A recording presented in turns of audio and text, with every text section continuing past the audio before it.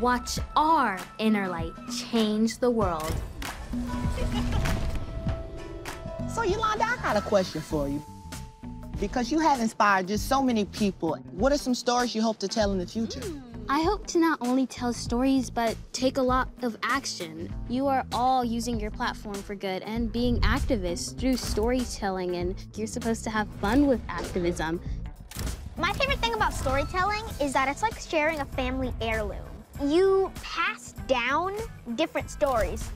No matter how many times you tell a story, there are always different ways to tell it.